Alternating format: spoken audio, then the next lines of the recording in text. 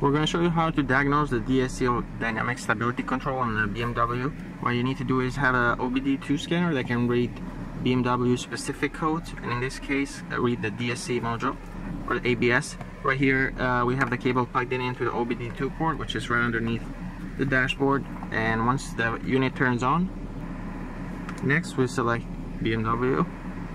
You can scan the VIN number or manually enter it.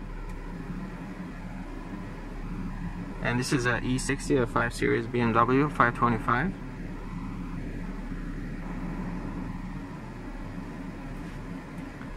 During this process, you need to have the key into position 2. All the dash lights should be on.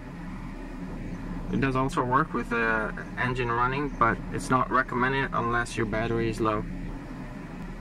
So here you can do an auto scan where you scan all the systems on a BMW, but since we're only troubleshooting the DSC, we're going to go to control units, press enter, and then go to chassis, press enter,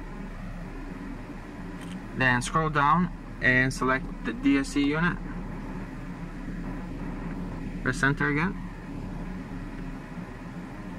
Go to option 3 to read if there are any codes, and right here we have one code stored. You need to fix that issue. In this case, this is a brake light, so the DSC light, that's not going to trigger the DSC light, but you have codes in here that do. So you need to address them, do some research, and fix whatever the problem is. In a lot of cases is the ABS module, and that can be rebuilt, or you can also install a new one. But if you install a new unit, it'll need to be coded as well, and that's more expensive. But once you do fix the problem, you can come back and go to option 4, press enter, and this will clear. If you press yes, this will clear all the codes. If you come back, if you go to option 5, you can see some live data, and one that's important here is the steering angle sensor.